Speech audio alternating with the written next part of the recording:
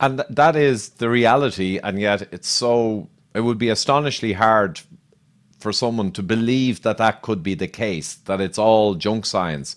And all of the cholesterol lipidologists and specialists, one thing I love that came out in your book, they all focus on the detailed science of the cholesterol particles, but they never stand back and look at the process and what's actually going on. They avoid that like the plague.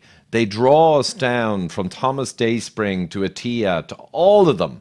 They draw us down into a complex world of particles and dazzle. It's like the classic shell trick or the magician's trick. You draw the audience down away from logic and simple reality, and you get them where you want them, where you have power over them, majesty.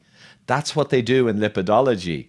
The most powerful thing to decide a hypothesis is correct or not is to find a falsifying fact. Way more powerful than finding a supporting fact. You can have 50 supporting facts, you still don't prove it. One falsifying fact, and you've disproven it. Now you're doing science. It is interesting that a whole series of drugs were developed around about the turn of the millennium. $5 billion was, I believe, was spent on researching these drugs. And what they did was they increased the HDL, the high density lipoprotein, the form of lipoprotein that we call good cholesterol. And it reduced the LDL, the low density lipoprotein, the form of lipoprotein we call bad cholesterol. Neither of them are cholesterol. This is another problem, is that the nomenclature is insane. We have substances floating around in our blood that are little spheres which contain fats and cholesterol and other things. And we call them cholesterol. That's like calling a car a human being, because cars have human beings inside them. We also call some of these lipoproteins, we call them triglycerides, because they contain triglycerides. Going back to my citrapids, the citrapids lowered the low density lipoprotein by up to 40%. In one case, 37% reduction, more than most statins. Increased the high density lipoprotein by about 120%, virtually doubled it. Now, according to all the hypotheses kicking around, that we should have seen a dramatic reduction in the rate of cardiovascular disease. The actual rate of reduction of cardiovascular disease we saw from these drugs combined was a slight increase in cardiovascular disease.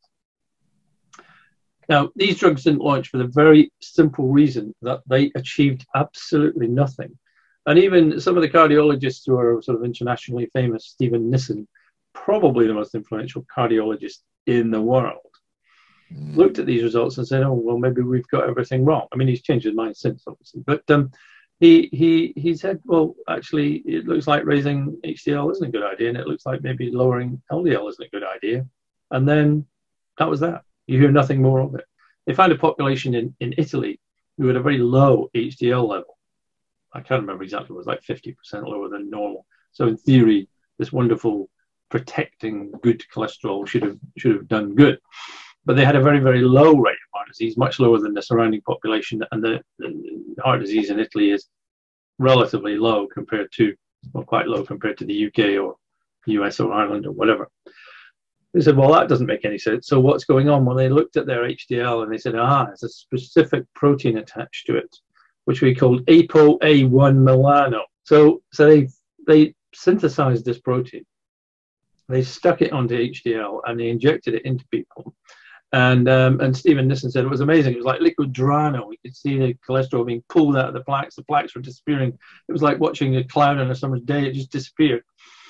Then the company was sold for $1 billion to Pfizer, who then actually carried out some clinical trials and found it didn't do any bloody good at all.